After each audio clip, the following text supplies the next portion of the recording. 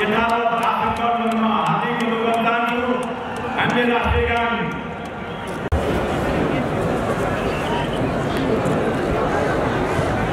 नारायण हिन्दीको प्राङ्गणमा आयोजित आजको यस ऐतिहासिक जनसभाका आदरणीय सभानायकहरू,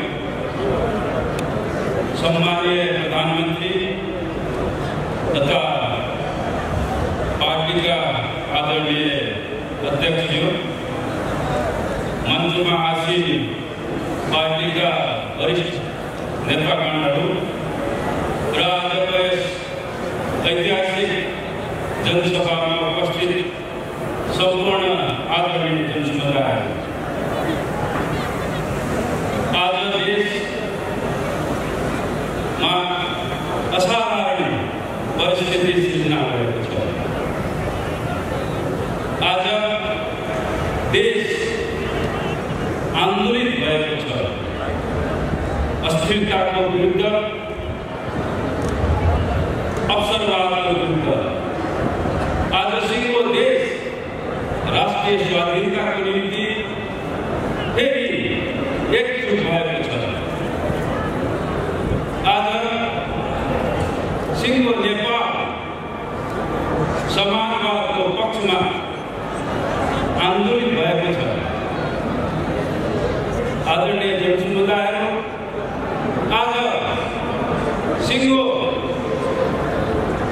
समग्र जनताहरू गणतन्त्रको रक्षा, संविधानको रक्षाको निम्ति फेरि आन्दोलित भएका छन्।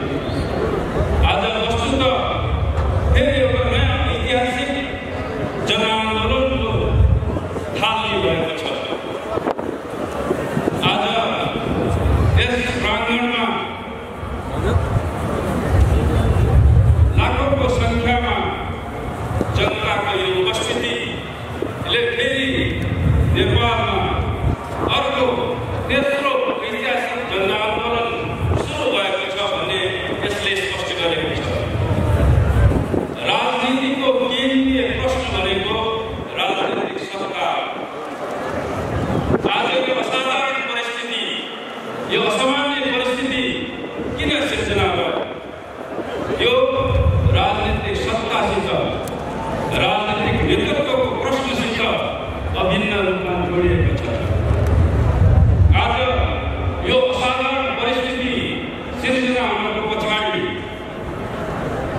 यो असाधारण आन्दोलनको थालनी हुनुको पछाडि, आज यो अस्थिरता उत्पन्न हुनुको पछाडि राजनीतिक सत्ता, राजनीतिक नेतृत्वको प्रश्नसित यो जोडिएको छ। हामीले यी परिघटनाहरूको पछाडिका कारणहरूलाई ठिक ढङ्गले बुझेर मात्रै यो परिस्थितिको हामी सामना गर्न सक्दछौँ। अहिले देशको अगाडि उत्पन्न समस्या, सङ्कटको हामी समाधान गर्न सक्छौँ। यो परिस्थिति उत्पन्न हुनुको पछाडि मुख्यतः राजनीतिक सत्ता र नेतृत्वसित जोडिएको चाहिँ तीनवटा प्रश्नहरूसित जोडिएको छ। राजनीतिको केन्द्रीय, राजनीतिक सत्ताको केन्द्रीय प्रश्न भनेको त्यो प्रधानमन्त्रीसित जोडिएको हुन्छ। त्यो पार्टीको प्रमुख नेतृत्व अध्यक्षसित जोडिएको हुन्छ। त्यो राष्ट्रको प्रमुख राष्ट्रपतिसित जोडिएको हुन्छ। यी राजनीतिक सत्ताका मूल प्रतिनिधि, राजनीतिक नेतृत्वका मूल प्रतिनिधिहरू हुन्।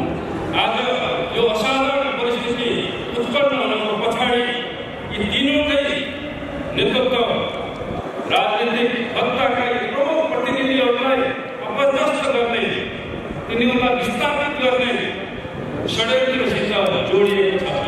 यो कुरालाई हामीले ठिक ढङ्गले बुझेन भने हामीले जुन अहिले असाधारण स्थिति पैदा भएको छ त्यसलाई हामीले ठिक ढङ्गले समाधान गर्न सक्दैनौँ। पार्टीको अध्यक्षलाई अपदस्थ गर्ने, विस्थापित गर्ने प्रश्न षड्यन्त्रसित यो अस्थिरता जोडिएको छ। सरकारको नेतृत्व 2/3 जनमतद्वारा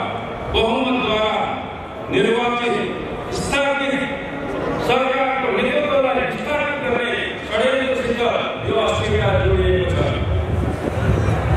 र यो अस्थिरता राष्ट्रपति सम्माननीय राष्ट्रपतिको माग गर्ने त्यसलाई विस्थापित गर्नेसित यो अस्थिरता जोडिएको छ यो प्रतिगमन जोडिएको छ त्यसकारणले यो परिस्थितिलाई सामना गर्नको निम्ति नयाँ आन्दोलन जनतालाई फेरि आन्दोलित गरेर मात्रै हामीले राजनीतिक नेतृत्वको रक्षा गर्न सकिन्छ।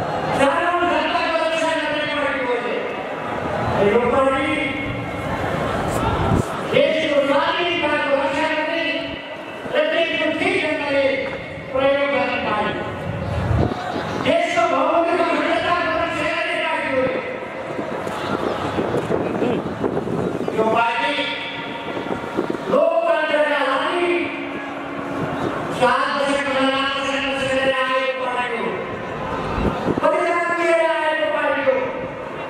सही बाटो खनाएर आएको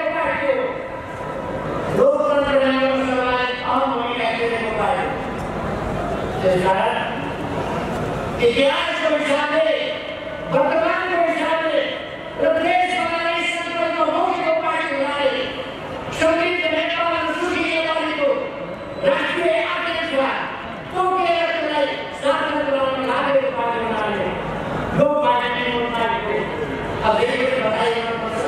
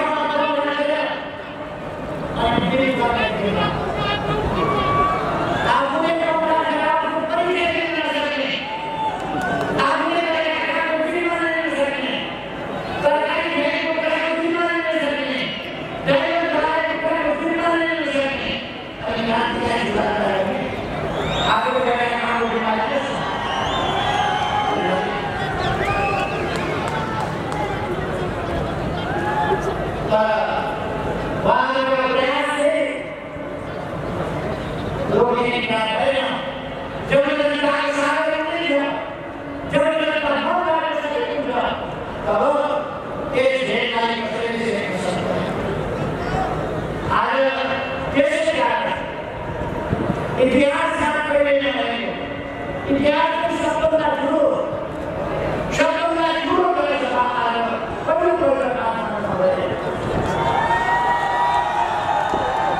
इतिहासको सबभन्दा ठुलो जनसभा।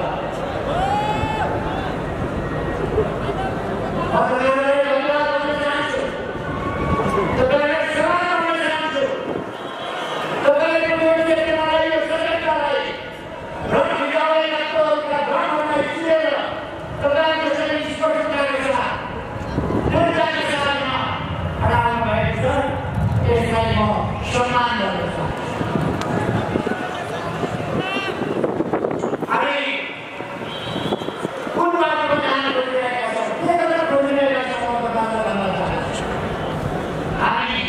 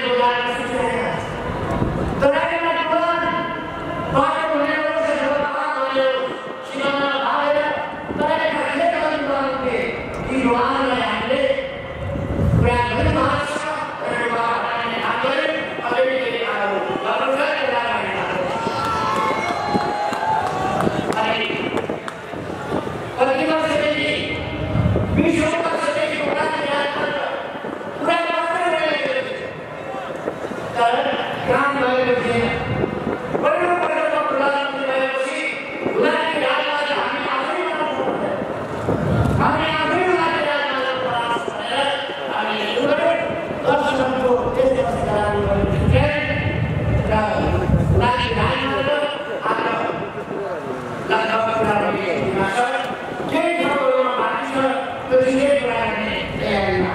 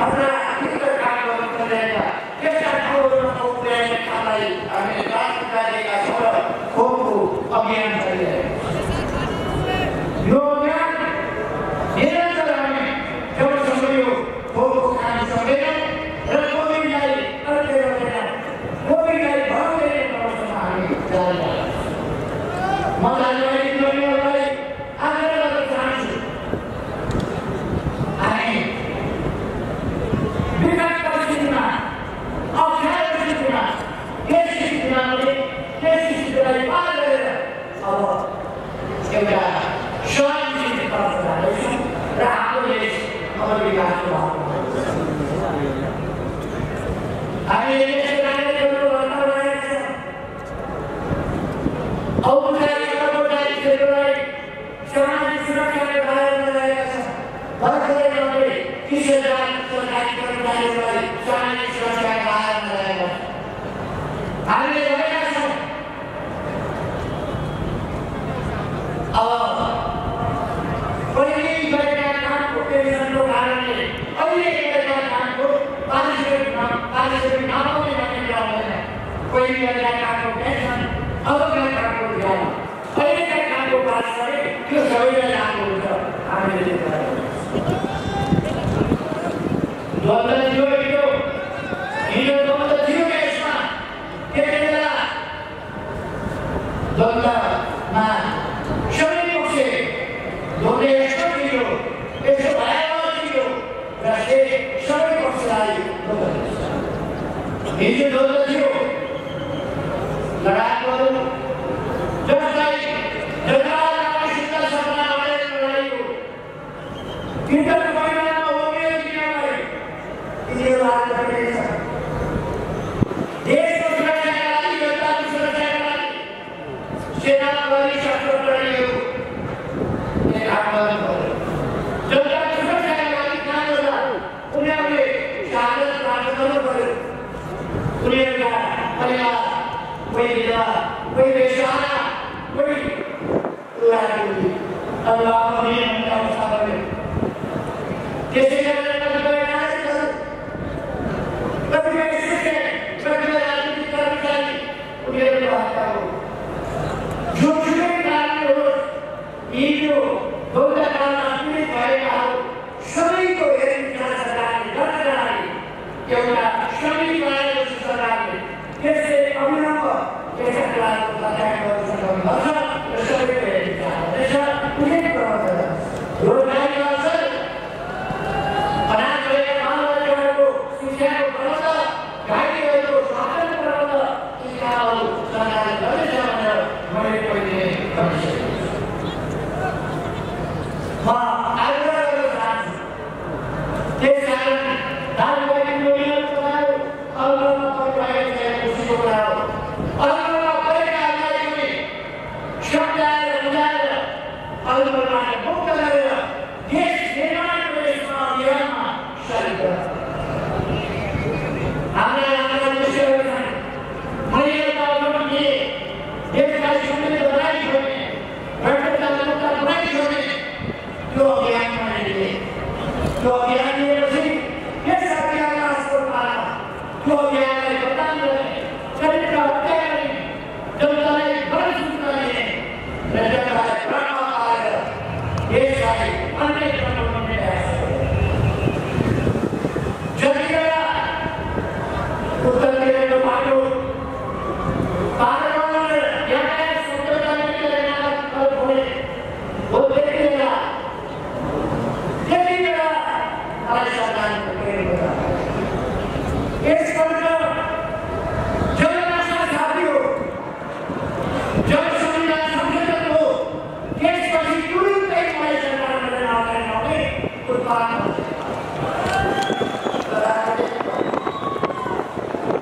त्यसपछि उहाँहरू राष्ट्रवादको हाउभाउ गर्ने राष्ट्रवादको नारा गर्ने नगरी काम गर्ने भएर उनीहरूले थाहा पाउनु काम गर्ने भएर 3 वर्षसम्म आयोजना गरेर अहिले 2-4 जना मान्छे पार्टी छोडेर गएपछि आयोजना गरे 3 वर्ष आयोजना सरकारले आयोग बनाउने परिकल्पनाले पार्टी दिएको 5 वर्ष नागिसकेपछि 5.5 वर्षमा चुनाव भएको 3 वर्षपछि बदला आयो भने जब 2-4 मान्छे पार्टीबाट आए ती मान्छे छैनसम्म हामीले आयोजना गर्न सक्यौँ। मैले